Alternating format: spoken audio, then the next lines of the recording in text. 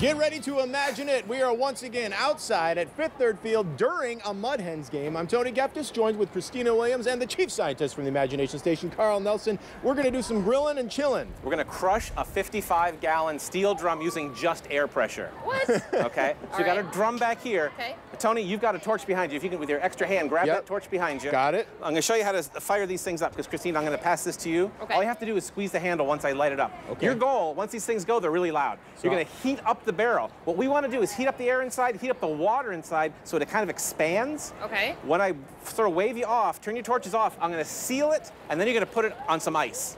All right? But let's heat it up first. So go ahead and try this at home. I also want to mention the Indians are at bat, so if we make a loud noise, then it might be good. Here you go, Carl. I'm going to hand this to you. Okay, so you're just going to heat up that barrel. Tony, get a little bit closer. A little bit closer. What we're looking for is to see some steam coming out the end of the barrel. Once that happens, I'm going to cap it off.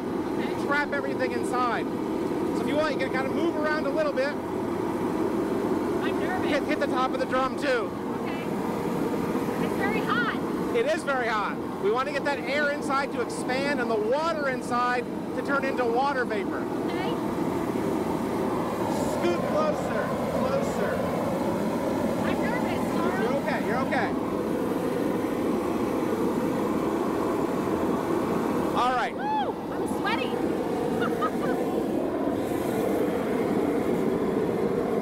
Try to get underneath.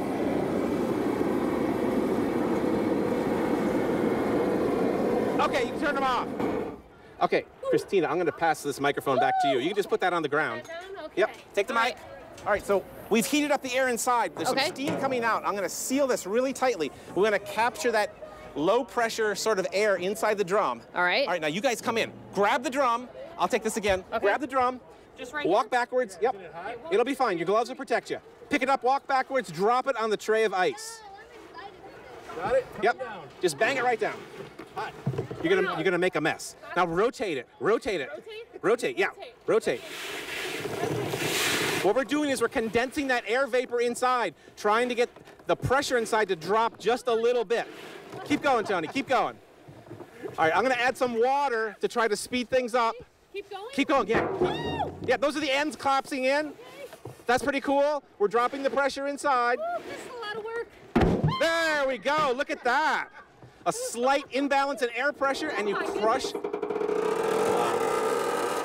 Yeah. I'm actually doing that with my mind. Stop it. It's air pressure. Or that could be your mind. I don't know. Wow, that is... So a slight imbalance in air pressure, normally 14.7 pounds per square inch, but because we heated up the air and then sealed it, then we cooled it down, that air contracted, and the water vapor inside condensed. And I think we might have even poked a hole in the drum because it's cracked so much. It's sizzling. We can hear it right now. And Tony, that was a lot of work. Yeah, it's not something you want to try at home or maybe anywhere.